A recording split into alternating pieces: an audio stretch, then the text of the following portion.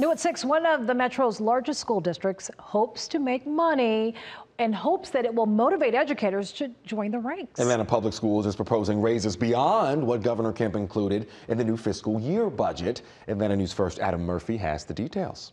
Educators say, I want time to teach. Lisa Morgan knows exactly what teachers want and need. She's the president of the Georgia Association of Educators and has been teaching students for more than 20 years. Number one was educators feeling burned out. Number two was student mental health.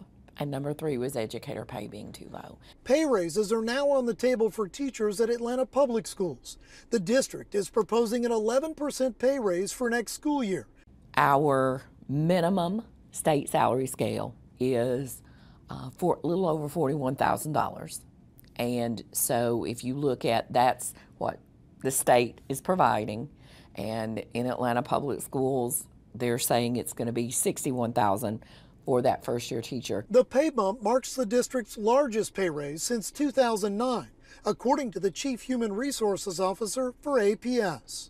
It most certainly will help attract candidates, which also means that we'll have better quality in our applicant pool. Hopefully it'll allow us to retain our teachers as well. The goal is always to retain, because we don't want to lose our teachers. Teachers can also get extra pay for specializing in high-need subjects or if they teach at high-need schools.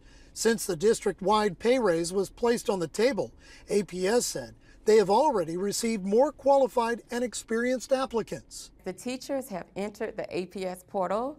We have tons of candidates. Our vacancies in one day have gone down. We were at 100 vacancies yesterday. Today we're down to 87. And APS tells me that if a teacher takes all of the incentives that they are offering, they could earn up to $67,000 in their first year. At Atlanta Public Schools headquarters in downtown Atlanta, Adam Murphy, Atlanta News First.